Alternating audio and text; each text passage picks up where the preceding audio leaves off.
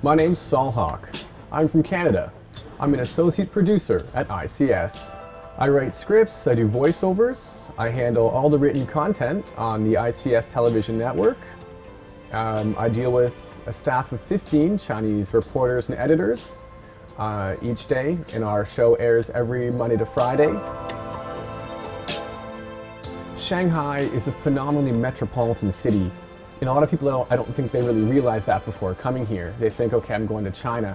Where am I going to get my Western food? Where am I going to get my fashion, my dose of Western culture? But Shanghai is a melange of everything. There's so much going on in the city. It's amazing.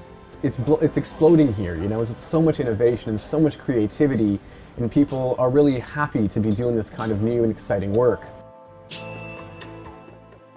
Even some of the smaller cities in China are boasting amazing cultural scenes, both classical, traditional, and new. Places like Wuhan have, amazing punk rock scenes. You can go to Beijing and check out the rock and roll scene down there, where on any given night there's 4 or 5 different rock bands playing.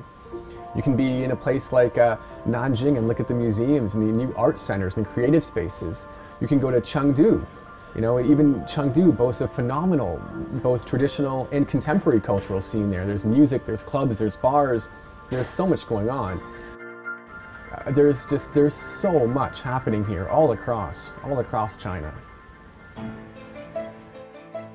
My wife is Chinese, my son is Chinese, I see Shanghai as my home. This is where I'm comfortable. I fit in well here, so in the next 10 years, I could easily be in Shanghai.